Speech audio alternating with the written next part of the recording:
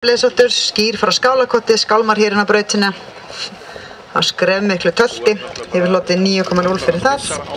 Jakob Svavar Sigurðsson sem að sýnir hann. Rektandi Guðmundur Jón Viðar, vök frá Skálakoti.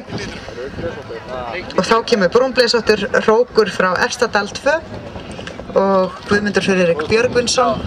Hann hefur hlotið 8,5 fyrir tölt frá Efri-Hömrum sem verður með Gáskárhofsstöðum og hespu frá Vestra Geldingholti. Og það er Sigurður Vigni Mattíasson sem að setur krapa.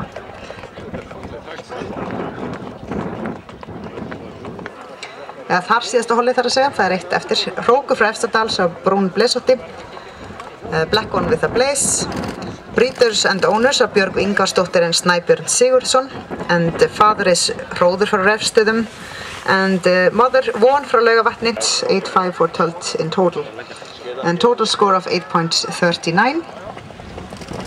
And then we have the red one there, the chestnut with blaze, Skýr frá Skálakoti for trot 6.54 pace.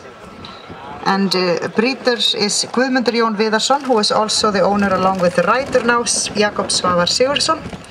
And the sire is Solon frá Skáney, then Hrókur.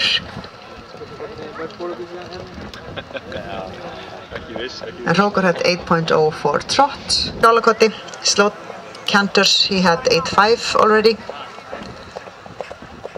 And a confirmation score of 8.45, 7 walk. And here the Krapi frá Selfossi, the grey pinto, had 8.5 for tölt, 9 for trot, 9 for pace, 8 for gallop, 9 for spirit. And then Vaðall received for pace 7.0 now. So aðalíkun 8.36.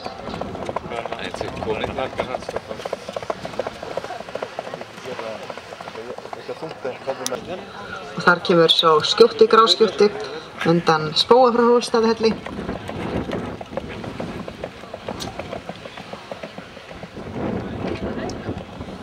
And here comes Skýr frá Skálakoti.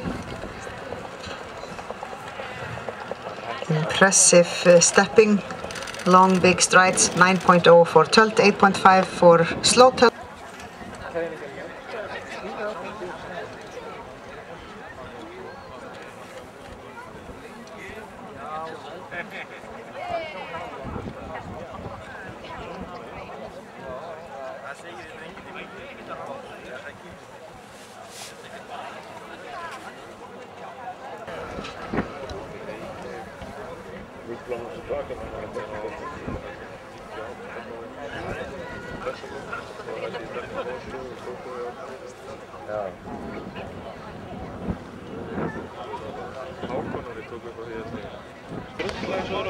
Og þá kemur ég tilbaka, Skýr frá Skálakoti að sínu skrefmikla tölti, 9,0 fyrir tölt. Long strides and big movements, Skýr frá Skálakoti, 9.9 for tölt. Allt í nú.